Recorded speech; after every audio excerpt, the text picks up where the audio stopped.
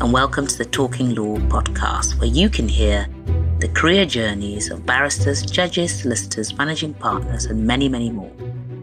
I'm Dr. Sally Penni MBE. I'm a barrister at Kenworthy Chambers in Manchester. I'm also the Vice Chair of the Association of Women Barristers and the founder of Women in the Law UK. And this episode is supported by Salford Business Law Group.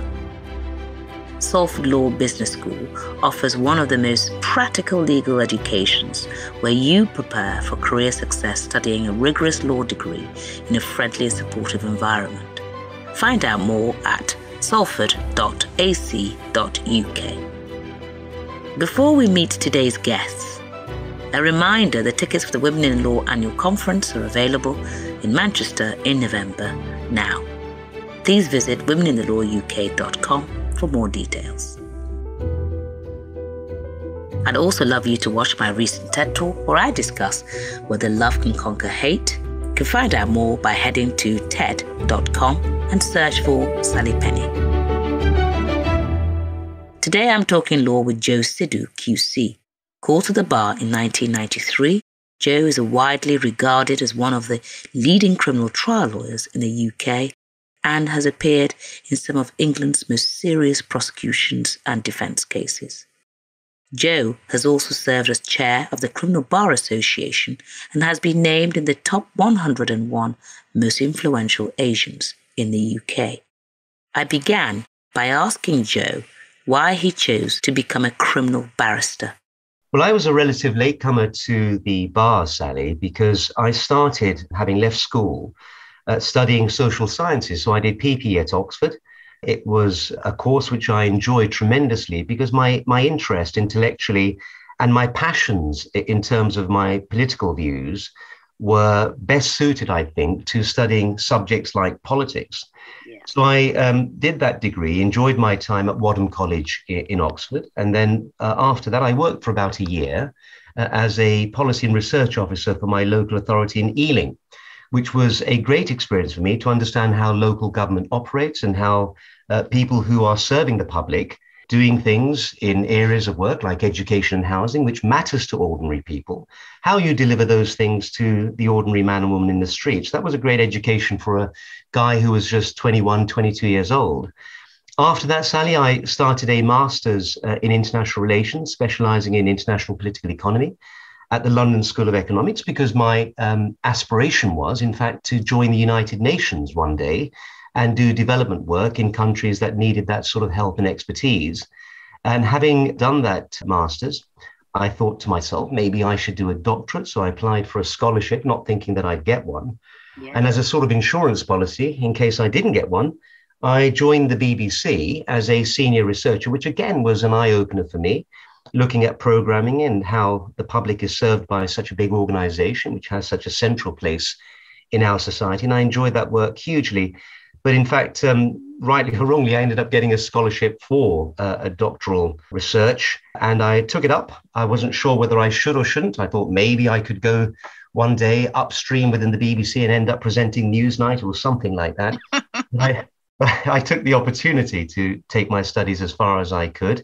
And my actual research proposal was on South America, Chile and Argentina under military dictatorship. Now, the end of this story, Sally, was I eventually ducked out of that after a year because, as often is the case, people try things thinking that that's the right thing for them to do. And as a young guy of 23, I thought that's the direction I wanted to head in, but decided along that road that perhaps no, becoming an academic or joining the UN wasn't quite what I was best suited to.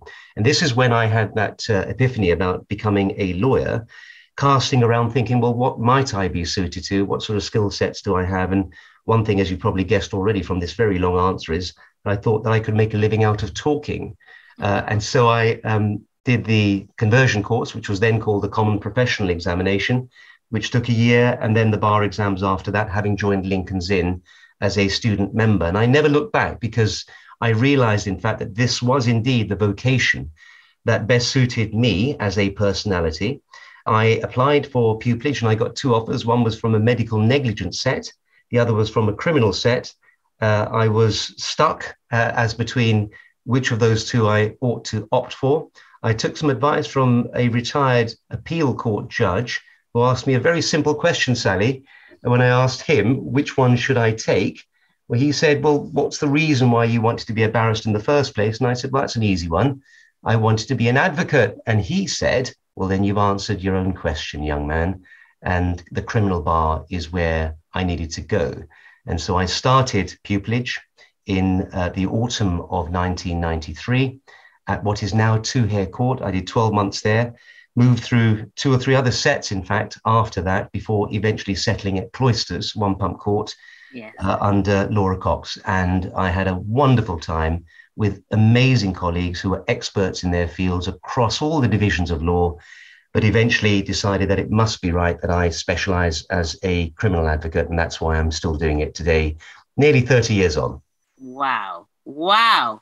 Well, I'm coming to ask you a question, a big question in a moment about the criminal bar, but I wondered, given the many things that have been happening and the current bar action, whether you sometimes think, maybe I should have gone the clin neg, medical negligence route at all at the back of your mind. Do you ever think about that? Well, they say that all barristers are frustrated actors, but some barristers, in fact, may be frustrated doctors. And that was, that's the reason why I was so interested in medical negligence. And in fact, in the course of the type of work that I do now, Sally, which is very much homicide cases, murders, multi-handed murders, of course, we come across doctors, pathologists all the time. And it's a thrill for me, actually, to cross-examine people of that background, because it sort of touches all the right notes for me. It appeals to that side of me, which has always had an interest in medicine. And I have many family members who are in medicine, but ultimately the real appeal of criminal work was the advocacy side of it, which I spent a lot of time promoting and teaching. I've done it for Lincoln's Inn as a lead trainer for some years now. And I also teach internationally, because I really feel that the great quality of the modern barrister is the ability to communicate with the public and not just with judges. Yes. And so being an advocate for me really served a lot of purposes. The idea of communication, the idea of packaging information into bite-sized chunks so that ordinary members of the public could digest it, by looking at the law and thinking, well, the law should not be a remote body of knowledge. It should be something which, in fact, is accessible. And bearing in mind, we still have, thank goodness, a jury system. It's important to be able to deliver the law to people who are not well versed in it in a way that is readily understandable. So, in fact, being an advocate for me is more than just delivering on a case. It's about performing. It's about presenting. It's about the art of communication. It's about the soft side of advocacy, which is the emotional side of it, if I can put it that way. Just really understanding that communication is not just about delivering words in a particular accent or style, but adapting yourself and being versatile, which is, I think, singularly the most important quality of any great advocate, is to be versatile, and therefore like a chameleon to adapt to the environment that you're in, whether it's in front of a high court judge, in the Court of Appeal, in the Magistrates Court, in the Crown Court, in front of a jury, or making legal submissions, whichever one it is. What's great about advocacy is it allows you as a human being to express yourself in different ways. And it's the reason why I've never, in fact, veered away from criminal work all these years, Sally, though the temptation has been there. Yes. I've never been money driven. I'm the son of 2 people who worked in public services. My father was a school teacher in a primary school in Brixton for many years before he retired, and then he was a writer. My mother worked as a National Health Service nurse, specializing in the last 20 years of her career in psychiatric nursing. I've always believed in the importance of serving the public, not being driven solely by money. Of course, people need to be able to live, but the real value for me of the job which I've chosen to do in my late 20s, which is the bar, is the fact that I can do my bit within society to serve the public and educate them about the value of the work that we do as criminal barristers. Well, here, I wholly agree with that, and I thank you for doing so. I wonder if we might just move on, because that leads me nicely to the big question I'm going to ask you, which is this. You are famous, actually, to members of the public. One of my neighbours, who's a retired headmaster, came across with a copy of The Guardian, and he'd been watching the news, so asked me about lawyers' fees. And there you were with a photograph of you outside the Old Bailey. You are currently, and have been for the last year, prior to that, you're the vice chair of the Criminal Bar Association. It's a professional organisation that I'm a member of, and most criminal barristers will be. And there is bar strike action. And I wonder if you can explain what that action is about. This podcast and people who listen from all parts of the world, largely England, but I know we're in 12 countries.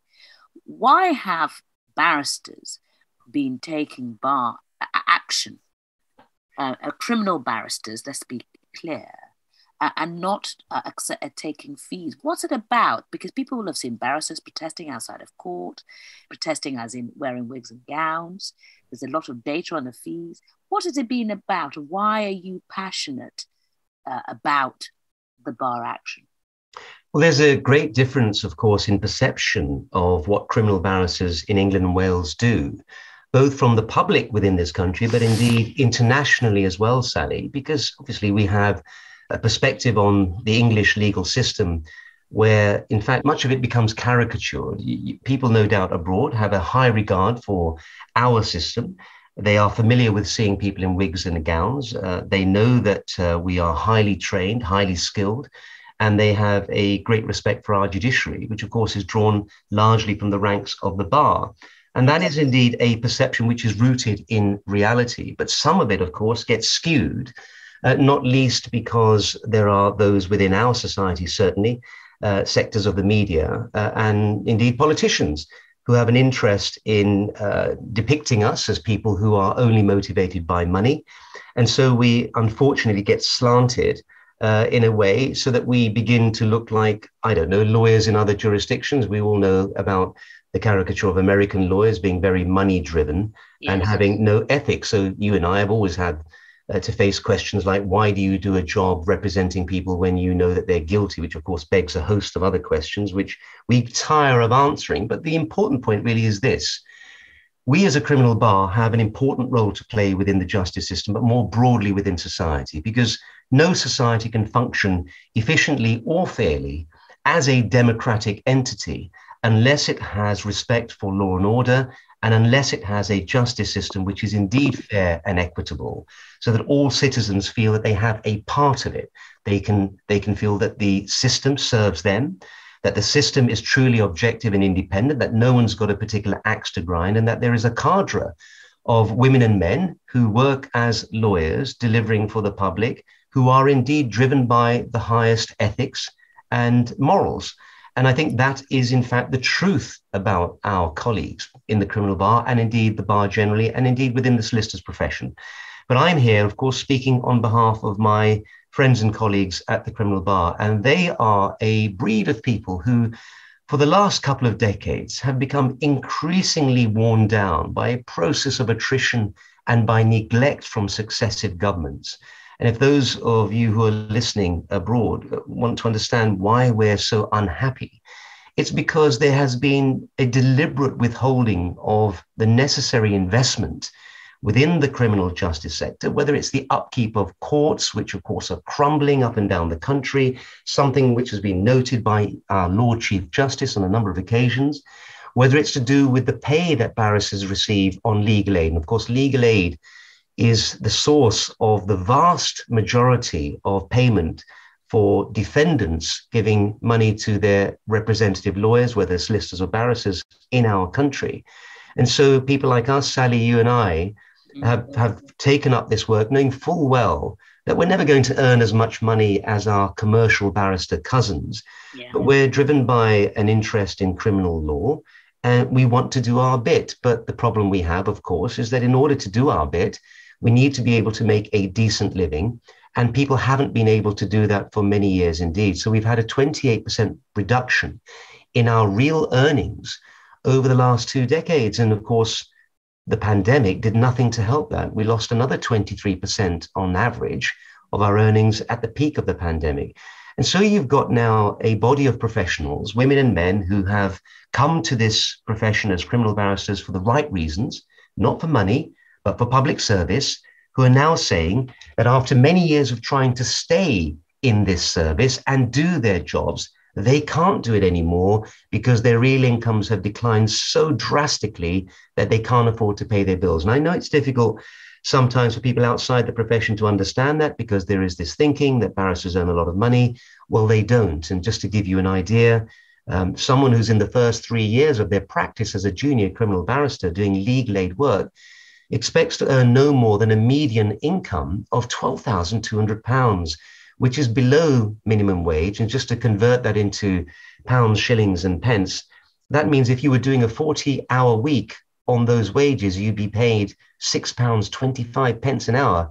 Now, whether you're listening to this podcast and you come from a country in dollars or in euros, you will quickly realize that £6.25 an hour is not going to be an incentive to keep our younger barristers doing this job. And that's why we've seen over the last 5 years that we've lost a quarter of our workforce. And last year alone, we lost 300 barristers doing criminal legal aid work, and 40% of those were criminal juniors. And that doesn't bode well, because what it means is that we're going to lose the recruits that we've gained because they won't stay for long. We're going to lose people who come from non-traditional backgrounds, people who come as minorities, people who come from low-income backgrounds, people who come from working class backgrounds, and also women in particular, who face the greatest, as you know, Sally, the greatest challenges in establishing a practice. And we know that there's a real significant difference in earnings for women as compared to men doing the same sort of work at the same level. And that's not acceptable. So what we are at risk of losing now, if we do not deal with this problem of low earnings for the criminal bar, is we're going to forsake all of the gains we've made over the last several decades in making the criminal bar an open space, accessible to people from all walks of life, and therefore a diverse cadre of people. If we lose that, we're going to spin back to the 1950s, when most of the people at the criminal bar were doing it because they had family money behind them as a safety net, and almost turned the job into a hobby. And of course, they were almost universally white men from private educational backgrounds who went to Oxbridge. And I'm afraid to say, in 2022 and beyond, we cannot contemplate a criminal bar which reflects a society from half a century ago. But the only way we're going to fix this problem, and that's why people are taking action and going on strike, is if the government listens to us and understands that they've got to put the money in quickly in order to stabilize the patient. Otherwise, the patient will die even with life support. And so, Sally, it's a critical juncture we have reached. And as the leader of the Criminal Bar Association, I've made it my mission to try and bring this into the public domain so that people out there will understand that we're not just fussing about nothing. We're talking about saving a system which is essential to their own lives as citizens of this country, because without a healthy criminal justice system, there can be no law and order, and there cannot be a meaningful democracy in the true sense of that word. Hear, hear. And I think, Jo, thank you for explaining that, so plainly in detail, because for those of us who've dedicated days out of court to visit primary schools, FE colleges, universities, and so on, to encourage people from all backgrounds to come into the profession that we both love, we can't do that. I don't feel I can do that now if we don't resolve this.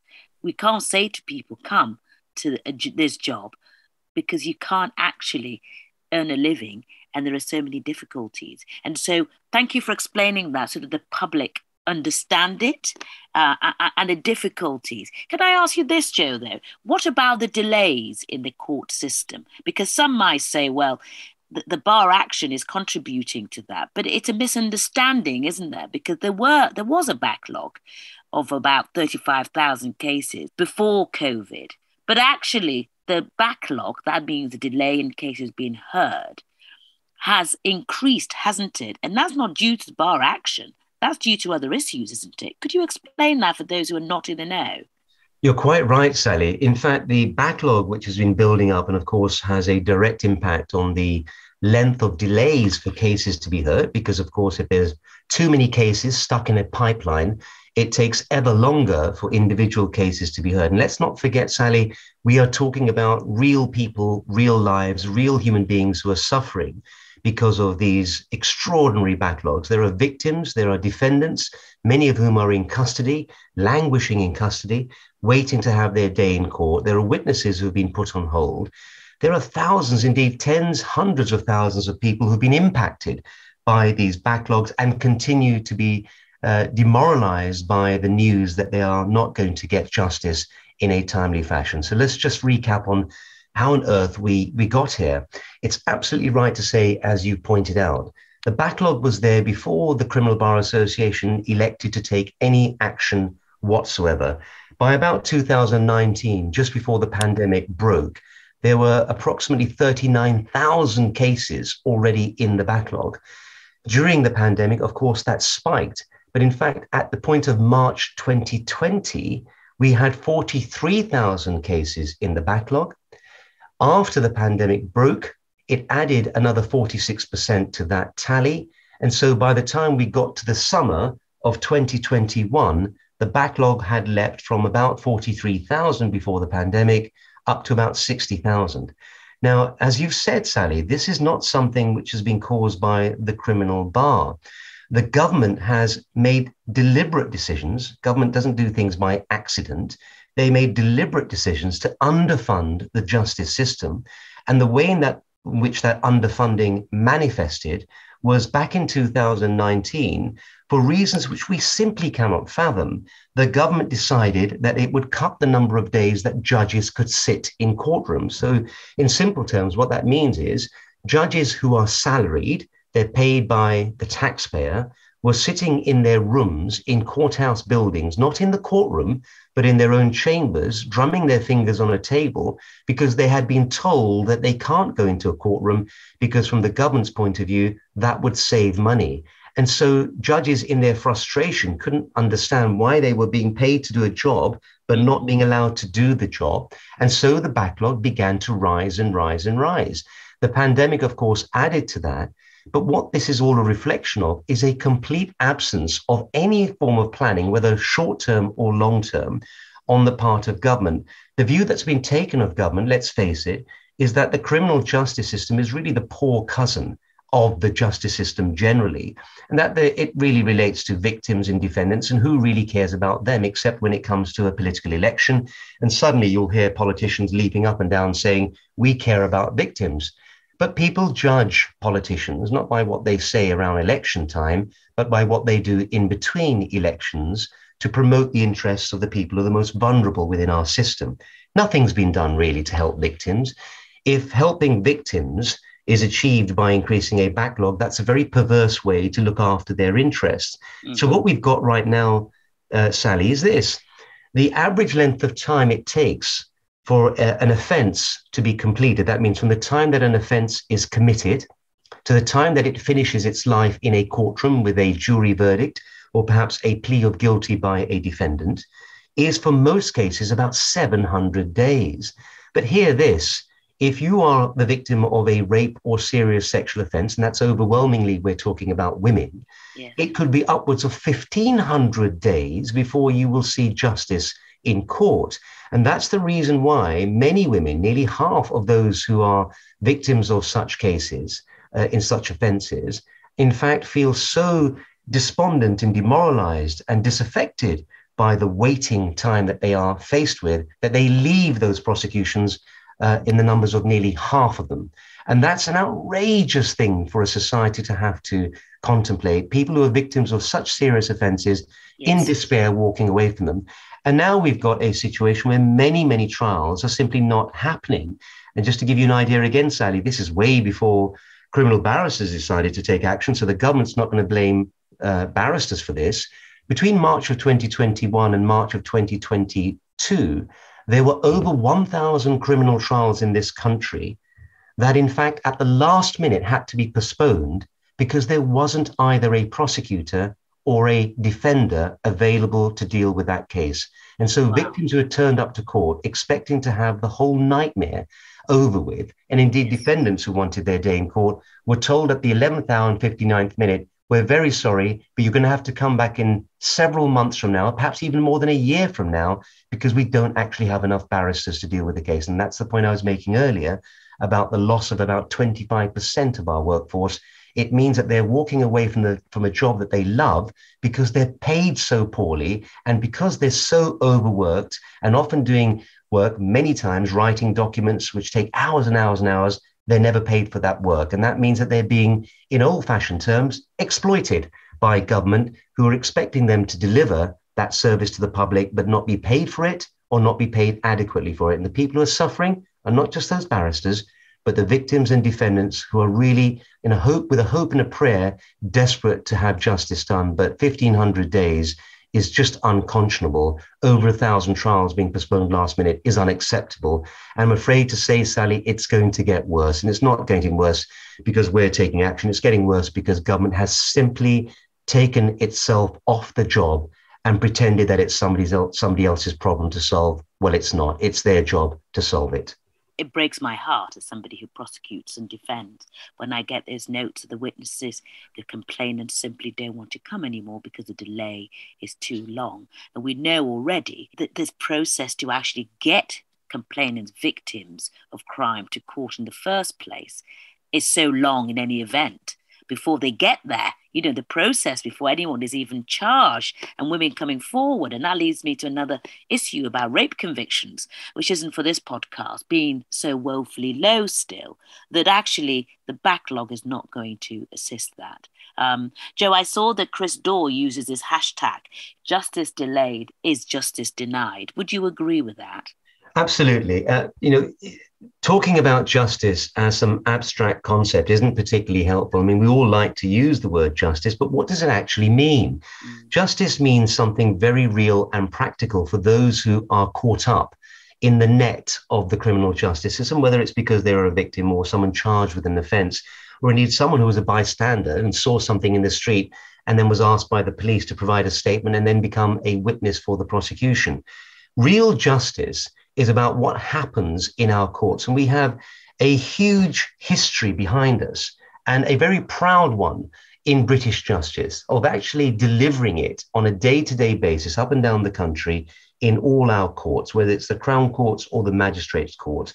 But it can only be delivered if there are human beings involved. This is not justice by remote. I know there's a big trend towards making everything as digital as possible, trying to put things on computers, trying to do things by remote. But ultimately, let's face it, if there's not a human face there, there isn't a case. There isn't a case to prosecute, there isn't a case to defend, and there isn't a victim and there isn't a defendant. So everything that we do as a society, in particular, those we elect as our politicians who are charged with the responsibility of ensuring that we have a justice system which is functioning, all of those people have this collective responsibility to make sure that the individual human beings who are caught up in this system receive justice in a timely fashion. So that old saying, justice delayed is justice denied, is not just a hashtag. It is, in fact, a moral point. It has a moral value, because if we don't deliver justice in a timely fashion, as a society, we are not operating morally. We are not operating ethically. We are falling below the very high standards that we rightly set for ourselves as an advanced, civilized, democratic nation, that we must always ensure that the public feels that when things go wrong, and that's what criminal acts are all about, something has gone wrong. How do we deal with it? How do we find redress for it? We can't make it not happen. But what we can do is to ensure that if someone has done something wrong, they face the music and they face it quickly so that victims can get on with their lives. And if a defendant is wrongly accused of a crime, that they should not spend a day longer than they absolutely need to, whether in custody or on bail, before they are able to clear their name. And this is a fundamental human right that we are beginning to lose sight of in our society because politicians have buried it. What they've done is they've elevated trite ideas about victims without actually understanding that you can't help victims unless you support the system which is there to give victims justice. Yeah, here. And Jo, let's not forget young people who are becoming young men because they are in custody, remanded, awaiting trials. They're not on bail. They're young people who've made several, well, not just young people, accused persons who've made several attempts on their lives because of the continued incarceration whilst they're waiting to have their trials heard. And I'm sent weekly people who've taken their lives from other barristers and my own cases. So, the coin does flip on the other side of those who are accused, as well as, importantly, victims of crimes, doesn't it?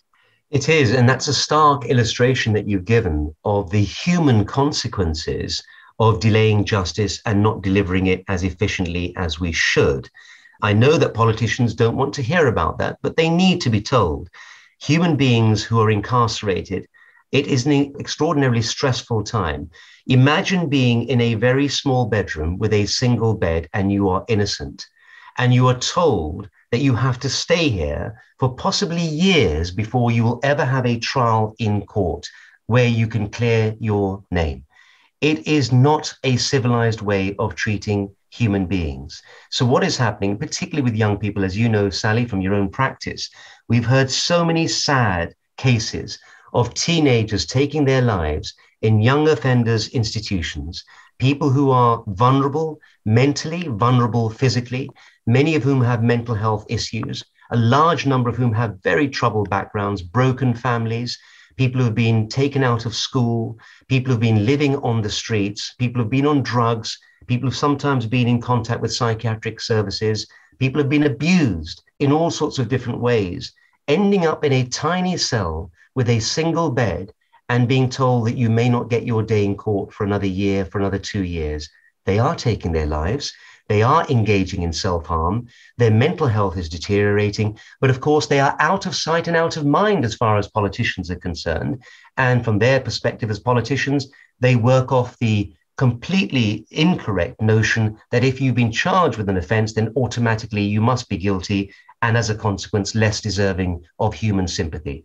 And that says that we are rolling back, really, Sally, to a time when justice is almost medieval in the way that it's being dealt with, putting people in cells. And the same applies, of course, to victims, because even if you are, as a victim, at liberty to walk around, the case walks around with you. If you're a woman who's been raped, you can't go out of the house, go down to your local shops, meet your friends, engage with your family, sit and watch television without that thought constantly going around and around in your head.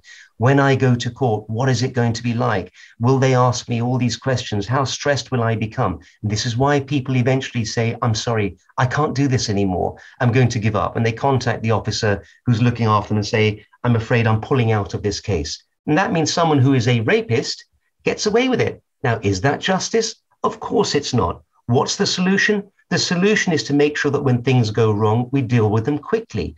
Is the government giving that a priority? No, they most certainly are not. What are they giving a priority to? Well, they're giving a priority to the platitudes that they ordinarily serve to the public, which is all about law and order and dealing with victims in a sensitive fashion. But ultimately, those victims are saying back to government, I don't feel you're dealing with me sensitively. If you're making me wait 1,500 days for my time in court, why can't you fix this problem? Why can't you make sure there are enough barristers there and enough judges to be able to service the cases? Why aren't you putting the money into that rather than putting into other things, which don't seem to me as a victim to be a real priority in our society? Jo, just before we leave this topic, I mean, we could carry on the entire time actually just talking about this, but I'll move on in a moment. Just before we leave it, can I ask you this? I've been sharing, obviously, the bar action, and the reasons for the bar action on my various social media channels. My preference is LinkedIn and Twitter.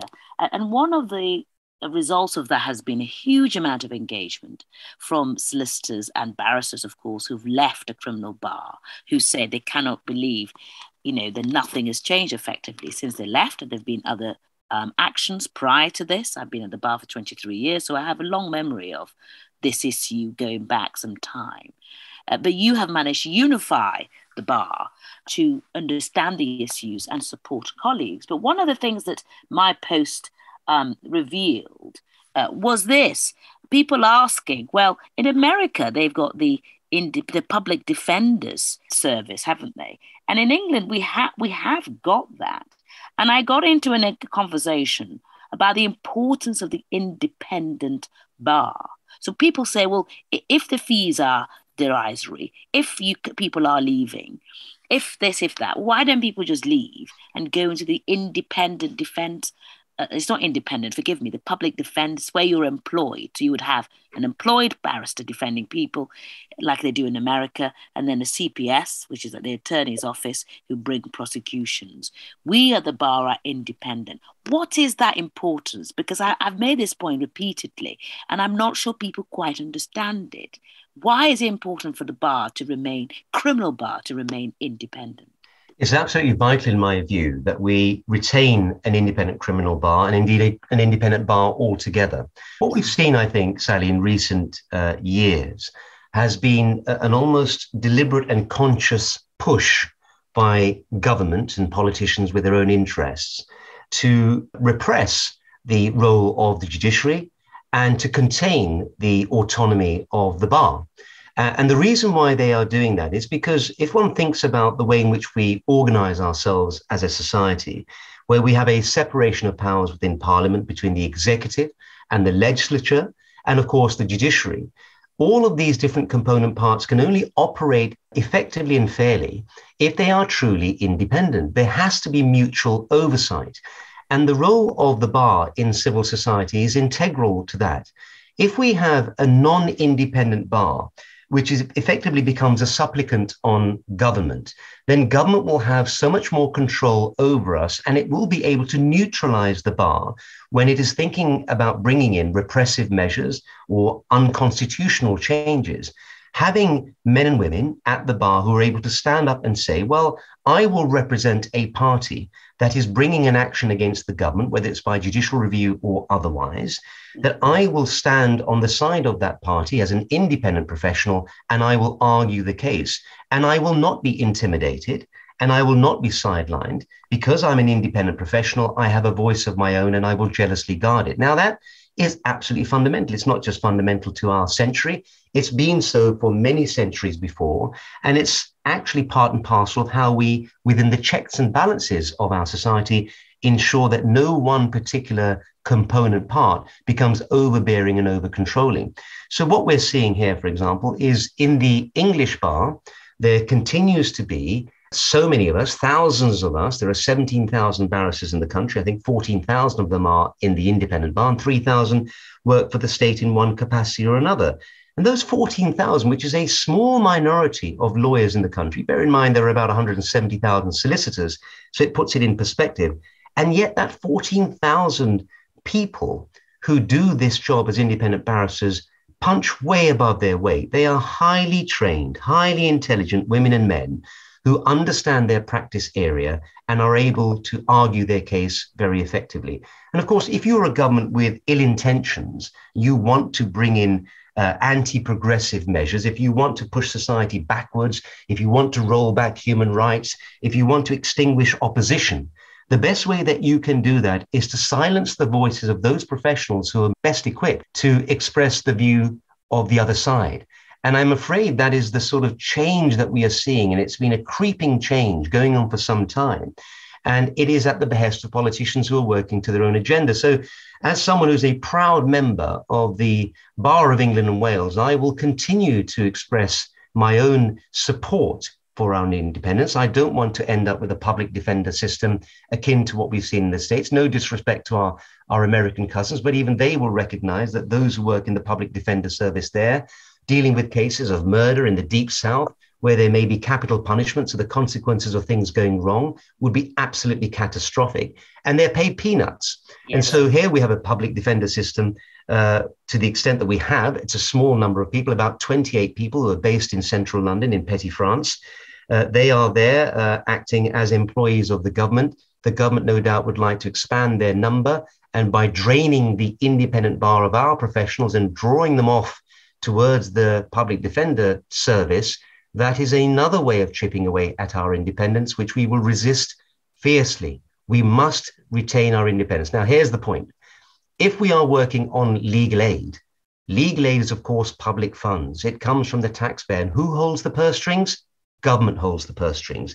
What can government do, in fact, to emasculate us if they want to and silence our voices step by step?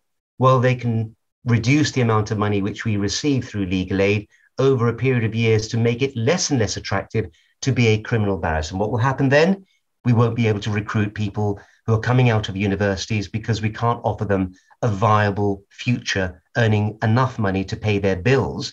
And what the government then does by stealth is it effectively shifts the balance away from the independent bar and into those who are on the payroll of the government, who are therefore less likely to complain about things when it comes to injustices taking place. And I think we all need to be watchful of this historical trend, because the consequence of this trend continuing at the behest of government is that we are going to find that there are fewer and fewer people left in society who are equipped to make the arguments against government overbearing and being too pushy about its own agenda. We're going to lose the ability to resist. And I'm afraid the consequences of that will be paid by the public, who will find that there is only one narrative that they ever get to hear. They don't get to hear a balanced debate or argument.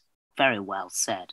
Have you got any memorable cases in your long career that perhaps you can share with us? It may be, I don't know, the beginning of your career, or perhaps some of the high-profile cases, because you have been involved in some very high-profile murders and high-profile deaths. So I wondered if you could share perhaps one that remains memorable to you and perhaps the reasons why. Well, Sally, as I mentioned earlier, my sort of specialist area is dealing with homicide cases. So I am habitually dealing with murder trials most weeks of the year. But one case that stuck out for me, which ended up being in a crime documentary and became therefore accessible to the public, was the case of Saba Khan, who was a young woman from Luton of Pakistani heritage, who had moved to this country from Holland when she was in her early teens. And she lived in a household with her parents and her older sister and older brother. And the reason why this case was memorable for me is because it was the only instance of what's called sororicide, which is the killing of your own sister. Yes. I've done many gang murders. I've done domestic violence murders. I've done cases of people within their own family dispatching a member of their family, maybe a child and even a parent. I mean, much as these cases are so disturbing, because you can't imagine actually killing a member of your own family, apart from killing other people, it just seems too close to the bone and too literally close to home. This was a case in which a young woman whose older sister was older than her by some 8 years. The older sister got married by an arranged marriage to a man from Pakistan. And the man came to live in the household and shared, therefore, the dinner table, the house, the life of this young client's family. And unfortunately, that particular man had an eye for my client, even though he was married to her older sister. And he and her older sister eventually had 4 young children. And my client and that man ended up in an affair. And things went very badly wrong. The affair was going on under the roof of that family, and it was happening without the older sister knowing. And what eventually transpired was that my client became so resentful of her older sister's relationship with the man who had become her lover, who was her brother-in-law, that she decided that she must plot her sister's death. And she went about it quite systematically, figuring out how she might be able to kill her in a way that wouldn't be detectable, thinking about poisoning her, thinking about putting a spell on her, all sorts of different ways that she had researched on the internet. And eventually she settled for the good old fashioned way. And I don't mean that in a trite sense, but the good old fashioned way of stabbing her to death, which she did in the family home, having lured her back one evening when no one else was at home, and then stabbed her in the hallway of the family house some 60 plus times and tried to decapitate her. Now, this for me was deeply, deeply, deeply disturbing.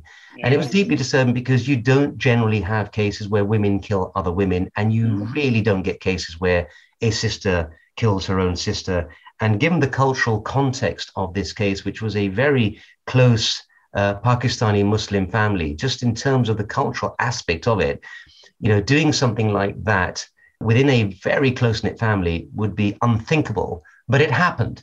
And what it taught me, Sally, was that in fact, there are no lines that human beings won't cross if they are pushed to their limits.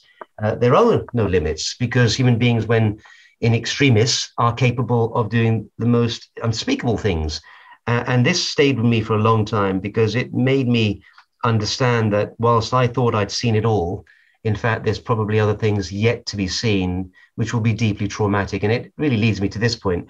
The CBA, the Criminal Bar Association here in our country, has put on a series of webinars and Zoom sessions for our members to help them deal with trauma. Because I know the public thinks that, oh, you're all tough barristers. I'm sure you've got a thick skin. I'm sure you get a good sleep at night. What they don't realize, of course, is that we're exposed to the most extraordinary violence and images and stories, or whether it's to do with physical violence or sexual violence. And it cannot be the case that we simply brush it off. We absorb that, it seeps into our subconscious, and it comes out in other ways that sometimes we're not even aware of. And so whilst, people may think, well, you should just suck it up, do the job, accept the money that you're paid. What people don't really fully understand is that in doing this job, we are getting damaged ourselves. It's called vicarious trauma. And so the professional body of women and men that I work with, who, of course, are strong individuals with strong personalities, are all of them, to a woman and man, hiding behind their eyes all sorts of dreadful traumas that they are dealing with every day of their working lives. And I feel for them hugely. And that's why we decided to put these sessions on. So I want people to understand that, I can talk about a memorable case in a dispassionate way, but the truth is that all of us are affected, as you are, Sally, by what we are exposed to. And we keep doing it because we know somebody's got to do this job. And this is why we have this sense that we're not respected and appreciated as professionals as we should be, because of the sacrifices we are making, not just in our professional lives, but in terms of our personal and mental health as well. Absolutely. Jo, I noticed in that case, and I'm glad you said it, because I was always horrified by that case when it was being tried in 2017, I think it was, that the sister, the defendant, also severed the hands of her sister and her throat. And just, you read things and you think, we conduct these cases all not all the time, but, cases of violence, as you've said. But it was quite an extraordinary case in its own right and in so many ways. One of the things I wanted to ask you, Jo, is about well-being. You mentioned the Criminal Bar Association webinars, which are brilliant. And certainly, I found in Women in the Law UK, we have well-being sessions every Thursday. But what do you do for well-being? Because withstanding the caseload of the type of cases we conduct, actually the job leads to burnout. Our weekends are spent drafting skeleton arguments and openings and schedules. And it's very hard to maintain any sort of family life and actually have holidays where you're not checking your phone to see if this, service of more evidence. So how do you do it to keep an eye on your own well-being? Or what would you like to do is probably the better question, isn't it? It's a great question, Sally, and you and I get asked this question quite often, and we sometimes have a little ironic laugh about it, because it sort of presupposes that we have all this extra time in order to look after our well-being. And as you just rightly pointed out, anyone who chooses to come into the criminal bar is signing up for a lifestyle which is 24/7. And I mean that. I mean, how many nights, Sally, have you stayed up almost all night, if not all night, and gone to court on a cup of coffee to get some caffeine into your system because you've been prepping a case, and you turn up to court and maybe the case doesn't even start. And so you're not even paid for that work, but you've given up a night's sleep to do it, or the weekends that you sacrifice. And all of us have experienced that in our personal lives, personal relationships, family lives, that we have essentially put all of those human relationships to one side because we've sacrificed them at the altar of our professional commitment to the cases that we are doing. And this is why we are experiencing burnout. It's why people become resentful about the fact that they feel they're being cheated out of a normal, healthy, balanced existence. And so whilst we see elsewhere this discourse in society about the importance of keeping balance, we had it particularly with lockdown, people were saying, oh, you must stay balanced, take time out from your desk, go to the garden, go for a walk. And here we are thinking, that's all right for some people, but look at us, we're having to prep this case and it's taking hours and hours, days and days and weeks, but we do it nonetheless. But it's a really important question, because I have felt very strongly as the chair of the Criminal Bar Association that we need to have a shift away from this assumption that we are simply slaves to the work that we do, that judges ask us to write documents overnight. So we do that till 4 a.m. and we do it without any grudge because we know it's important to the smooth progression of the case. But there's come a point now, I think, and I think you probably feel the same way, Sally, that if we're doing this work, and more often than not, we're not even being paid for it, we're sacrificing our own mental and physical health to do it. How do we eke out time to look out for our own well-being? Well, I'll tell you what I try and do. Like most criminal barristers, I try and switch off. When I do get those breaks in between preparing cases and being in court, I try to do something which is the complete opposite of being a barrister. I try and pretend to myself that you're not really a barrister. You're just a guy, in a family. You almost reinvent yourself because you have to in order to protect yourself mentally. Because if your mind keeps drifting back to your work, then you're never really creating that safe space for yourself. So what do? I love walking in Kew Gardens on a Sunday. That's one of my special places. Kew Gardens is in West London.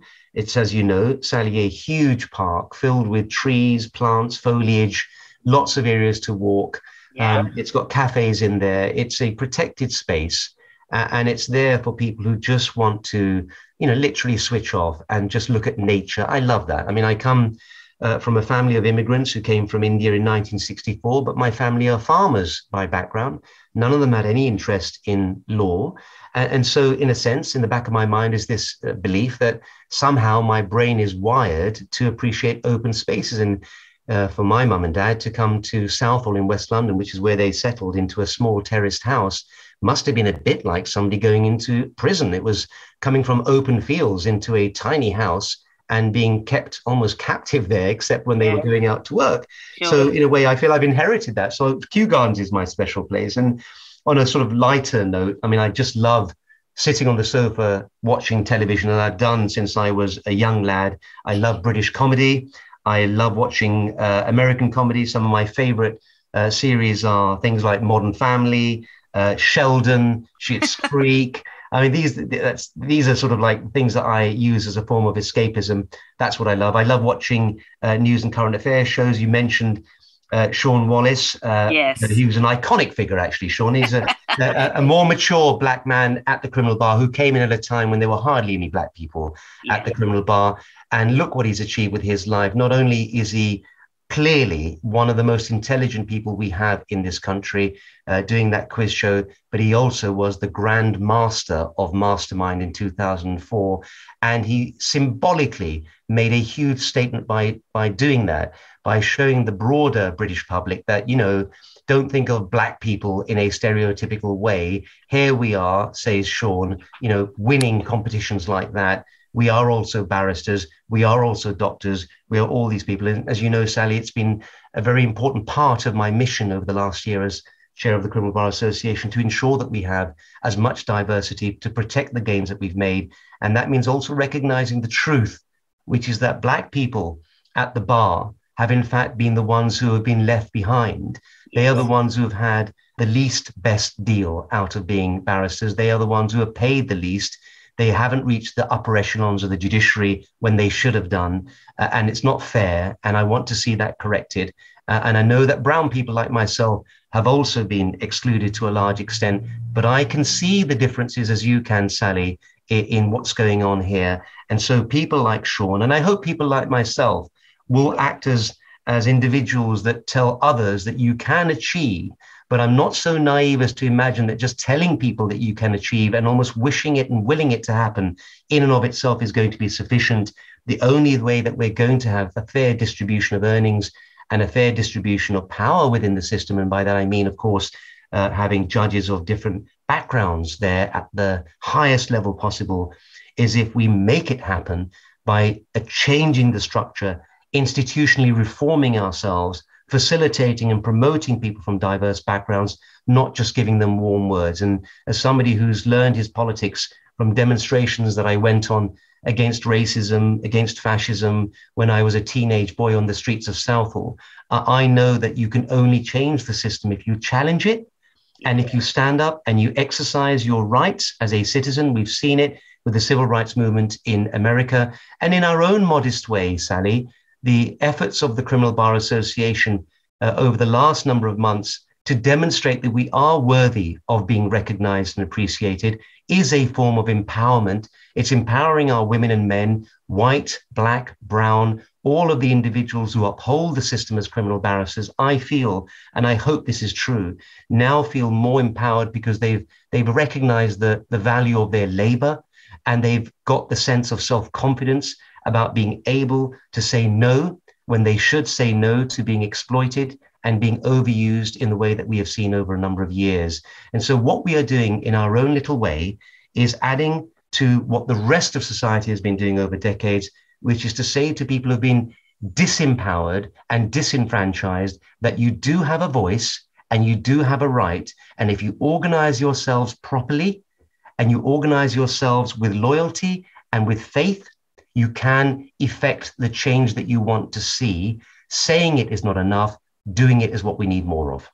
I really couldn't say any better. Spot on. And by the way, Sean was due to come on this podcast in October last year, and he's still due to come on. So I can't wait for him to come on and reiterate some of those points. Jo, tell me, are you a keen reader? I'm interested in if you've got a favourite book and also if you've got a favourite legal character and why. Well, Sally, before I came to the bar, I used to read a lot more than I do now. And perhaps that's a function of what we were talking about earlier about finding the space to look after your own well-being. You don't get a lot of space except when you're on holiday. So I try and make up for my deficit in reading when I do get that downtime. Yes, I love books. I mean, I've always loved books since I was a small child. A standout book for me was one that I read as a teenager. That was Germinal by Émile Zola, which is a book written in the late 19th century. It had a big influence on me, that book, because it was all about the coal mine strike in France in the 1860s. And it was about the poverty that really typified the existences of the vast majority of people in Europe around that time. And the protagonist in that novel was a young man called Etienne, who was a migrant worker. He was an idealist. He wanted to see change. And so he helped to galvanize miners in northern France to strike, to take action, to stand up for themselves, to stop being bullied by their employers. And he became a natural leader who emerged from that throng. And that was inspiring to me because, you know, as a young guy who'd seen a lot of racism, who'd seen a lot of discrimination, who'd seen the police abusing their powers, sometimes police brutality, and seeing the damage it was doing to individual human beings, I felt that I shouldn't stay quiet. And so books like Germinal by Émile Zola were very inspiring because they made me think, even in the worst times, there will be people who will want to say enough is enough. And because it was about poverty, and because today, as we know, Sally, we're seeing all these awful things resurfacing, people going to food banks, people really struggling to live, people suffering from the consequences of inflation, mental health suffering, families breaking up. There comes a time in a historical period, whether it's the late 19th century or the early 21st century, when human beings, they go through these cycles where things can be good or stable for a period of time, and then they take a drastic downturn, as we're seeing right now. And what it really requires from all of us, particularly those of us who have decided to be advocates, made a conscious choice to embrace a vocation where our voices are the instrumental tool by which we get things changed and alter people's thinking, it becomes incumbent upon all of us to stand up and say, it's important that we have a corrective to what's going on. We mustn't just accept at face value what we're told by government. If there are people who are suffering, then for goodness sakes, don't just give them warm words. Find a way to help them. Use your voice, use your training and your education and all the skill sets that you have been developing over the years, particularly as barristers and solicitors whose job it is to represent people. Put that all to a good purpose. And a book like Germinal for me really educated me into the importance of not standing idly by. And really the other sort of legal character, since you've asked, is another book. And it's a book that most lawyers will be, of course, familiar with, and people in wider society, To Kill a Mockingbird by Harper Lee, where the figure in that, the protagonist was Atticus Finch, a white lawyer in Alabama representing a black man who had been falsely accused of rape a man called Tom Robinson, which of course was based upon real life situations. And having been to Washington just a couple of months ago, Sally, and seeing the museum there of the history of Black people and how they suffered in the United States from the beginning of slavery and right through the 19th century, what happened, during the Civil War and then into the 20th century, how they were lynched, how they were abused, how they were treated so badly. You can't but be moved by those things. But the one thing that I come away from is this: you can never be complacent. You can never think to yourself, the job is done, that we have the statutes there, we have the legislation in place, that we've got the Equality Act of 2010, that we've got the Human Rights Act. You can never think to yourself that we don't need to do anymore because we can trust society to deliver that justice for people because we've got the right legislation there as passed by Parliament. Because legislation is just words on a piece of paper. The only way it comes to life is when you have a real case where an injustice is done, and then the advocates deal with that case and thrash it out. And sometimes that spills over into the public domain, so the public have an insight into what is going on with all the things that they may have thought are settled issues. There is still racism in this society, Sally. It's everywhere. We see it every day. And sadly, our institutions, I'm afraid, to a lesser or greater degree, are infested with racial or racially based thinking. And we see that objectively. It's manifested in the figures that we've been able to collate to show that there is discrimination in the way that people are being treated, even in the high level professions like our bar, where we thought to ourselves, perhaps naively, that we would be immune to all of these things because we put justice at the center of everything that we did.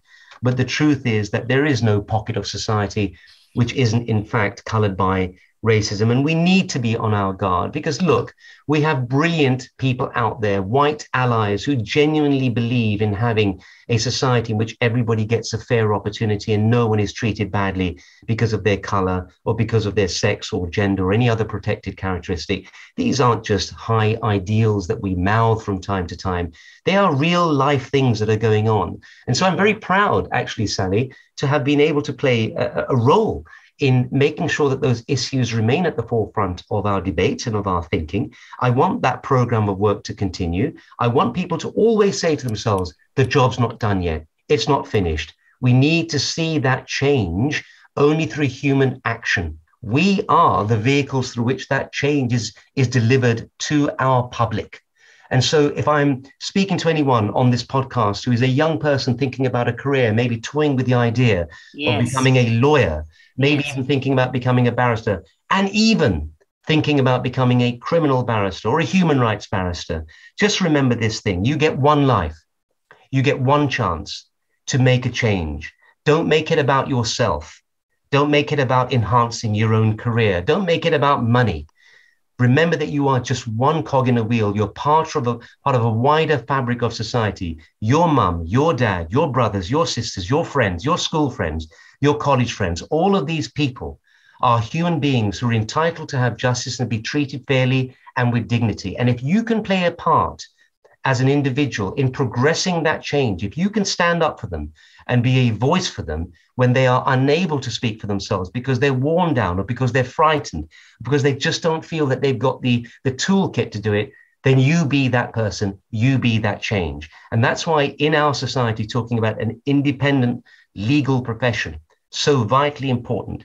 It's something that you're proud of, I'm proud of. I'll always do this job to the best of my ability. And I hope that in our own little micro ways, incrementally, we make these changes on a day-to-day basis as individual people, that somehow the composite of all of that one day will be that we have a society that we can look at and say to our children, do you know what?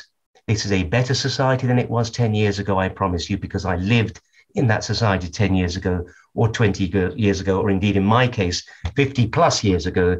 And I know that we've made progress, but we must guard that progress with real diligence and with all the dignity that it deserves. It's our job to make sure that we don't roll back and we keep this thing moving forward. Absolutely. And so spot on, Jo. Jo, your successor, if you like, Kirsty Brimlow, Queen's Counsel at Doughty Street, has been on this podcast, and all I can say, she's probably got tough boots to fill. Of course, she's been in the vice chair role, a brilliant woman. You yourself are Queen's Counsel, as we know, and I'm just wondering what's next for you, Jo, because the President of the Supreme Court, Lord Reed, has said, people will forget this, but I repeat it often on this podcast, in lockdown, that he would like to see a more diverse Supreme Court, which was doing quite well, if I may say so, but nobody brown and certainly nobody black. And he would like to see more diversity by the time he retires. Now, he's got about 5 years left now from when he said it might be 4. And so I wonder what's next. Might the bench full-time be an option? Or are you loving what you're doing so much that that's nowhere in the horizon? I just wonder what's next for Jo. Well, Sally, anything that involves representing people is inherently attractive to me because of the job that I do and because of the positions that I've taken on, particularly with the Criminal Bar Association and previously having been president of the Society of Asian Lawyers. I enjoy representing people. I enjoy representing my profession.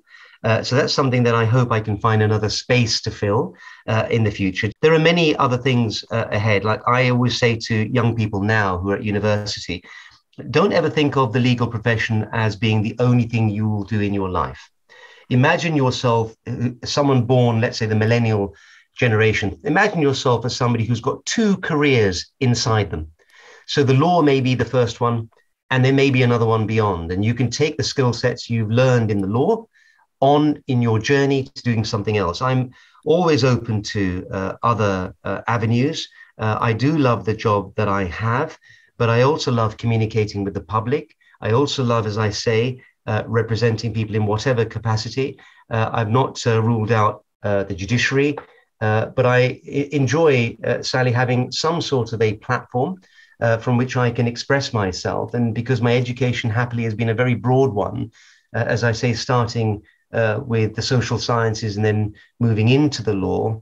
As you probably guessed, I have an opinion on many things, and they're not always straight legal opinions. I don't speak just with a lawyer's hat on. Yeah. So let's see what the future holds for me. As long as when I eventually hang up my boots, Sally, I can say to myself that I did my best, that I will do what I think my mum and dad wanted me to do, which was to, having come to this country and made a huge sacrifice themselves. They wanted me to fulfill my potential.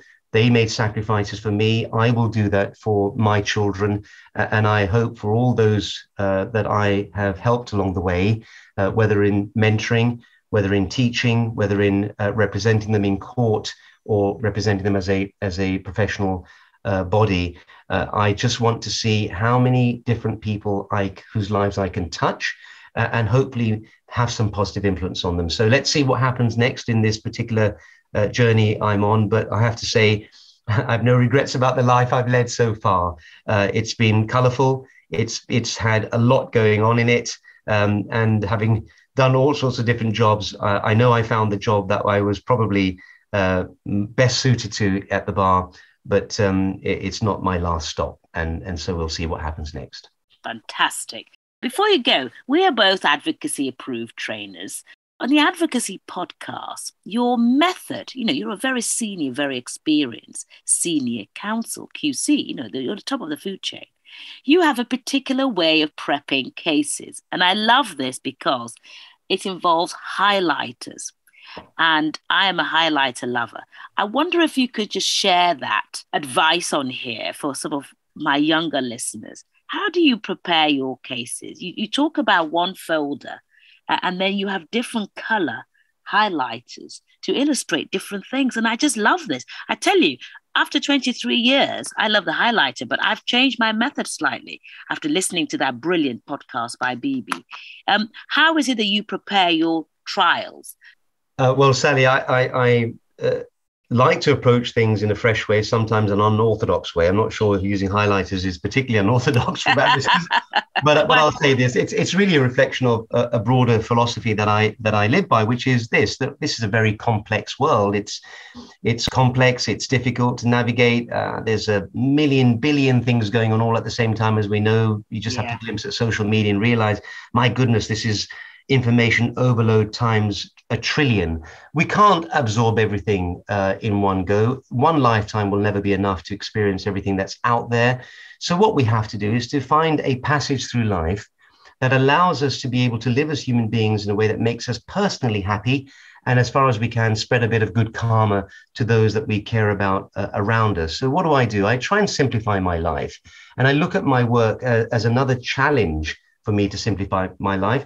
I look at a case. It may involve many, many folders. As we know these days, everything is digital. So you may have, hundreds, thousands of pages of evidence. And my approach to all of that is, how do I crunch this down? A bit like an accountant that has to grapple with numbers. They call them number crunchers. So what do? We are word crunchers. As advocates, as barristers, as solicitors, we're trying to reduce things to their bare essentials. And why does that matter? Because if you reduce it to the bare essentials, and you can do a number of different things to achieve that. You could use a highlighter, as I do. I use different color highlighters. I use a pink highlighter for dates and times. I use a green highlighter for locations. I use a blue highlighter for identifying exhibits in a witness statement. I use yellow highlighters for action. And I use an orange highlighter for my own clients. So when you're dealing with, as you know, Sally, a witness statement that may touch upon all of those things, I reduce it to highlighters of different colors. And why? Because when I have that page in front of me, when I'm in court and when I'm preparing for the case, I can immediately have my eyes alight upon what I need to know. So when did this happen? Go to the pink bit on the page. Where did this happen? Go to the green bit. Who am I really focusing on? My client? Oh, go to the orange bit. And what that does, Sally, is that, as you know from your own experience, when you're standing up in court, and sometimes being in court can be quite a stressful experience, you know that by having set out the information in a much more simplistic form, using that technique, you are not likely to get distracted or thrown off course by a question from a judge or for an answer from a witness. So that's just my little way. And anybody who's interested in that, please do listen to the advocacy podcast that I did. It's called The Soft Skills of Advocacy. And it really fits in within a sort of broader thing. If you want to be a good communicator, don't make your life overly burdensome by putting information in front of your eyes that is difficult for you to be able to read and relay at speed. So if you want to be a good communicator, keep things at their bare essentials. Why does it also matter? Because it also helps with fashioning what is relevant and what is not relevant. So if you are only highlighting the things on a page which you know are relevant to the issues in a case, then you are looking at it from that perspective, and you are excluding, by implication, extraneous words, extraneous information. And that helps your brain to focus in preparation, and it helps your brain to focus when you are standing on your feet in a courtroom. And I use that as a broader philosophy in life. So it's not just at work. I do that elsewhere. If I'm trying to learn about something else, I don't know, it might be about, cars, or it might be about sports. What I'm looking for is what information is really interesting to me, what really matters here. And that's what my eyes will focus on, so that when I remember stuff, and I have a pretty good memory. So when I'm talking to somebody who I may not have seen for 20 years, I may remember something that they told me about their children or the school that they went to. And it's because that's the bit that I extracted from the conversation and retained in my brain. And I think that's important, because if you do that, it then frees you, it liberates you, because if you're not being dragged into the sludge of information which isn't really important, it then allows you to rise from that and become free to do the other things you need to do. So if you're a barrister, if you're not being overwhelmed by information, you're then free to express yourself, to think about your question that you want to ask, to make a speech to the jury that isn't one that you're simply reading out, but there are words on the page that maybe trigger notes, as I do mine, then allows you to have that eye-to-eye contact. You need to feel liberating. Let's face it, Sally, every human being has an innate desire to be free. That's why slavery was such a scourge on the face of humanity. We all want to be free. We all want to be liberated. So how do we do that in our day-to-day lives? The answer for me, at least, is simplify things as much as you can and therefore create space around those things that you can then fill with whatever you actually genuinely enjoy doing outside your work, whether it's swimming, reading a book, or being with your friends or your family or your partner. You then have the time to do it because you've made the space for it. Jo, you've been a wonderful guest. I feel like the length hasn't been enough, so we need to pick this up again. Maybe when you become chair of our council or in the next progressive state, however that might be. I'm so grateful to you. It's been so interesting talking to you about your career, your journey, your work at the CBA. Thank you for being a wonderful guest on Talking Law podcast. And Sally, may I say this, your contribution that you have personally made to educating all of us in your writing, in the work that you do with your podcasts, in interviewing people, not myself in particular, but many other people who are far more important than I am and far greater achievers than I've been able to do. But Sally, we all appreciate the work that you've done. And I think that those who are listening to this podcast, I would encourage them, indeed urge them, to listen to the other podcasts that you put out there and to read the books that you've written, because you are a classic example, if I may say so, of somebody who has added real net value to the sum total of our knowledge as barristers and as people who have interest in the legal system. And I hope that you continue to push that work out there, because you are genuinely one of our own most respected people in our profession. Thank you very much indeed for giving me this opportunity to speak to you today.